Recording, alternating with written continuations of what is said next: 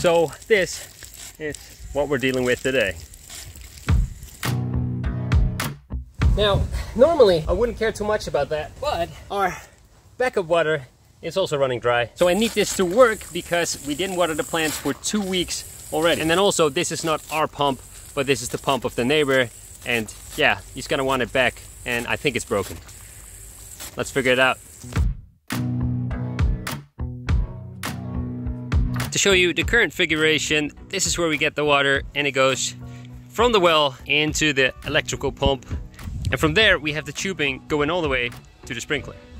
I have a few ideas, but let's see. Let's turn it on and see what's going on. So it's currently not doing anything, but that's because we're gonna need to give it a little bit of a hand by getting this tube here and pulling it up and down to get the water in there.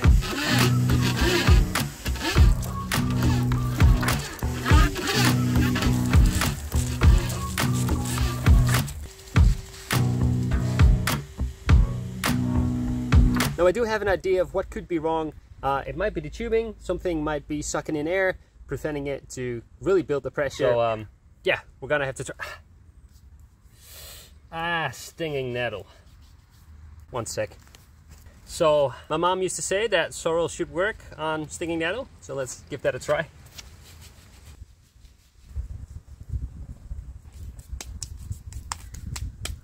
That should be better.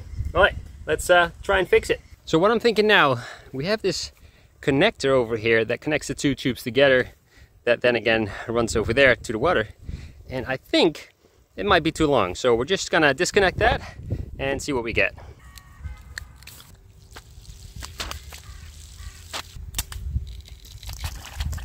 So to me that seems that it's not able to build up pressure, and there's air in the tube that's making these explosions. Kind of looks cool though. All right, anyway, let's turn it off and see what else we can try. So it's not the tubing.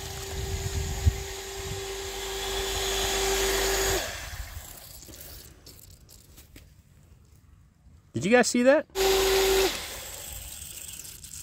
Oh, I think we found our leak. So it looks to me that there's air coming in between these two connectors. It is kind of loose, so maybe we'll try and fix that, see if it works.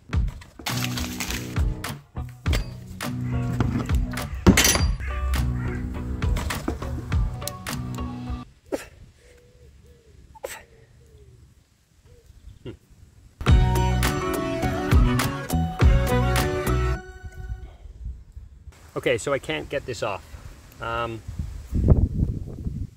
Plan B. Now I wasn't able to completely do what I wanted to do. I wanted to replace this valve over here, but I couldn't get it out. But I did took the rubber from this and put it in there. So we're gonna have to see if it works.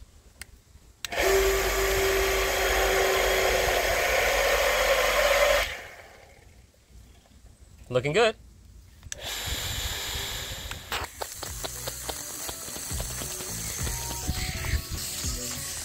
Woohoo! All right, let's hook it up to the sprinkler and see if it works.